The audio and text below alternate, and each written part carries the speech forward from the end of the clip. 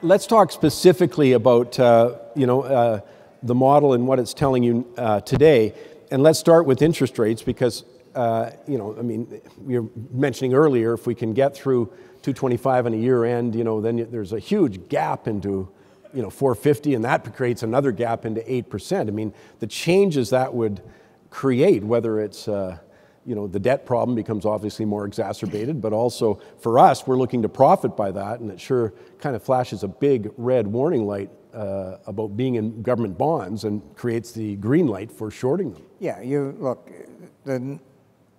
take nothing else home, get out of any government bonds, period. Because I've written about it before, when Italy got in trouble, what did they do?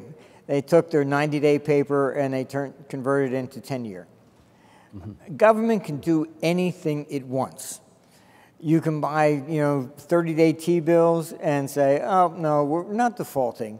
We're going to turn it into 10-year bonds.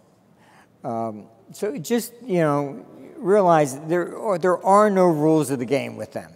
And their view is they will do whatever it takes to retain power and to retain themselves. So with the bond market and interest rates, look, just look at California. I mean, they're talking about raising taxes because CalPERS is behind. All right, and if Trump were to get these tax reforms in, I mean, it would be great because it's going to put pressure on the states, and which is long overdue. And so you're looking at a lot of states that you have. How are they going to raise money? The rates have got to go up. They're going to perceive risk. You have the same problem in Europe, but instead of your states, they're actually former nations.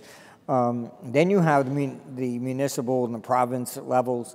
Mm-hmm. Canada, look at Canada. I mean, you got problems up there. It's Trudeau with his crazy tax policies. And his socks.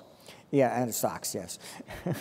But we're at the point on all these things where there has been no reform. And they've just assumed, the money's just always going to be there.